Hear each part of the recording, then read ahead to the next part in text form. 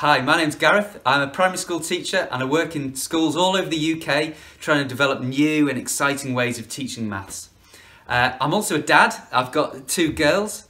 Parents, I know we're all thinking, like, what are we going to do with the children for all this time? How can we keep them learning? Well, for children Key Stage 2, I've lined up some of my very favourite maths lessons.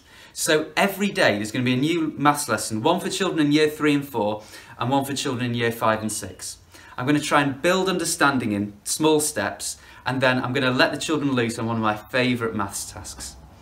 There's also going to be a series of challenges and games for children in Key Stage 1 that parents can play at home with the children. So this is the best way to find the videos.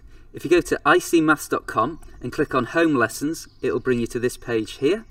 And then every time there's a new lesson for Year 3 and 4, so every school day, it'll be positioned just underneath this heading here. You'll see a big video picture. The Year 5 and 6 lesson will appear here. And again, whenever I post a Key Stage 1 activities video, it'll appear just here. You'll just need a pencil and a piece of paper to complete the work.